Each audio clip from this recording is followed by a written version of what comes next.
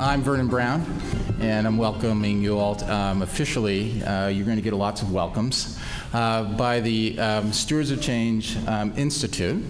And we're very proud to feature the Stewards of Change Institute this year as the sponsor of the symposium. And over the last year, we have reformed the Institute, and I want to be able to introduce some of our board members to you today. They're here. You're going to be hearing from Paul Wormley. It's right there. Sid Gardner is out there. You should come on up, Sid. And he's going to speak after I spend some time with you. Bill Davenhall is also here, and Bill, thank you very much. And Carmen Nasario, who's the former Assistant Secretary of HHS, is in Puerto Rico. She has a teaching assignment, and so she wishes you all well. And what's exciting about where we're at this point in time in the endeavor related to Stewards of Change is that we've really come to a tipping point as it relates to advocacy, education, and convening. And we really want to have a broader base across the country and internationally to move towards interoperability truly becoming the basis from which we look at health and human services. And I'll throw in education too as well. A lot of times the education folks stay off to the side, but they are really super important as it relates to child welfare. In my experience, this is my 35th year in child welfare in the great state of California, and I've seen everything within that whole arena. And I think Ori was really great in framing the way in which Stewards of Change has gone into the future as it relates to how we view the world. And we want to thank you for being participants in this symposium and also into the future too as well. And so there is a future orientation. And I'm going to go back not to 32 millenniums, but I'll go back to the last millennium, which is when I met Daniel, who's my co-founder here. And that was in 1998.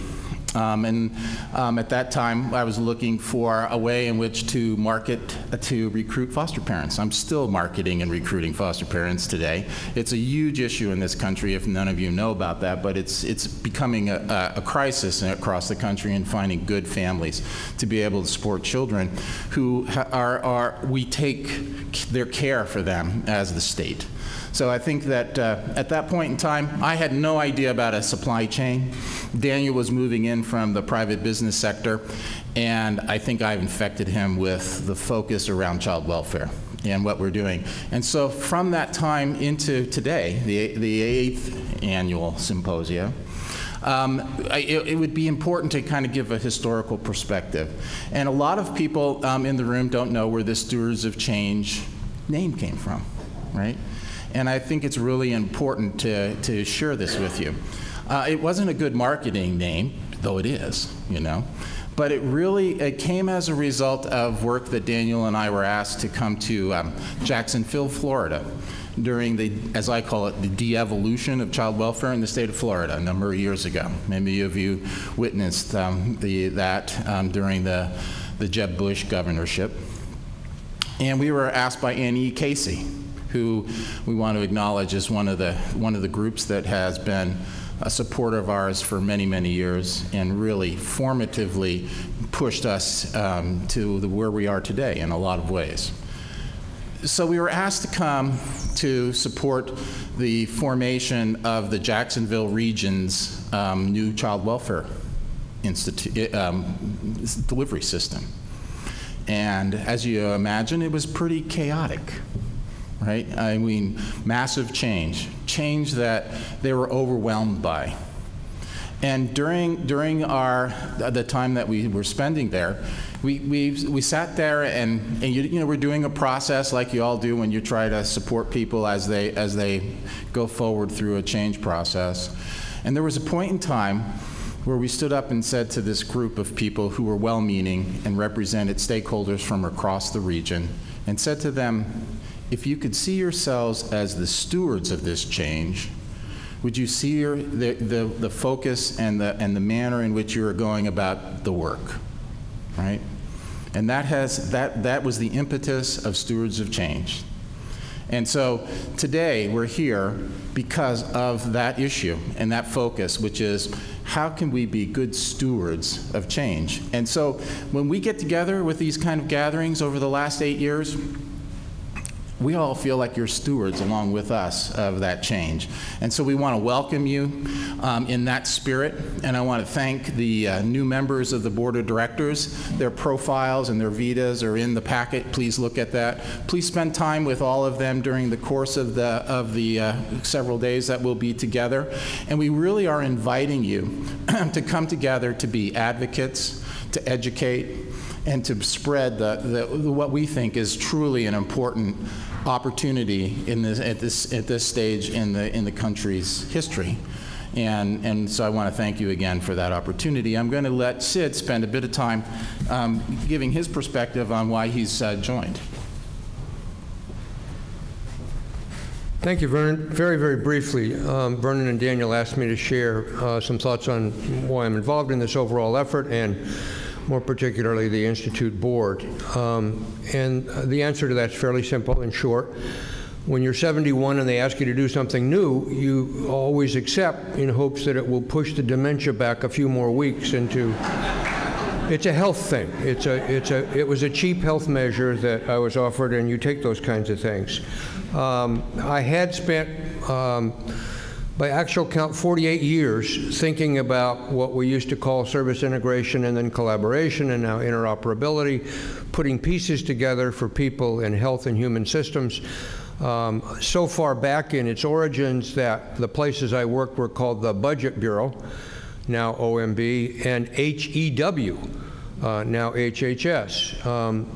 Taking the E out, I have to say, parenthetically and editorial, was one of the greatest tragedies for putting the pieces together that ever happened. End of parenthetical editorial. But back in those days, there were secretaries of health, education, and welfare, and leaders in the Bureau of the Budget who thought about what, if you'll excuse the pun, we might today think of as the holistic grail. That quest that Ori talked about, the effort to take the part of the human mechanism that we all bring to bear that is unifying, and the parts that are dividing and classifying and categorizing, and rationalize them. And the Institute, very simply, seemed to me a place where that was going to go on, where a lot of you would be assembled periodically to share ideas and experience on the ground, practical front line, at the policy level, in the funding worlds, in the legislative worlds as well. And that was exciting. I think that the two great challenges are facing the Institute and all of this work can be boiled down to making sure that we do pay attention to the lessons of history. This isn't as new, despite this wonderful graphic animated picture of what is new. We have been trying to put these pieces together for a long time. We started trying to link the military services in 1947. They still have intercommunications problems, as some of you know much better than I do. We still have first responders that can't talk to each other. We still have enormous new categorical programs through the DSM rolling out, thank you very much, psychiatric pharmaceutical industry, in which we've divided the world up in even more ways. And so, knowing that we've been down some of these roads before and really screwed it up, and that we don't have to remake every one of those mistakes, makes the history of all this quite important, I think. Old people tend to say that kind of thing, so discount it as you wish. But if you're coming to this meeting with a largely ahistorical mindset, you're going to miss some stuff. You're going to miss some of the ways in which things worked and things didn't work, and the reasons why. And that part of the history is important. And I really value Ori's given us an even broader context for that. Second, the great balancing act in all of this work, it seems to me, can be reduced to the equation CS2. How do we balance cost savings and client success? How do we make this about that third rock group that we always leave out when we talk about the histories of rock bands?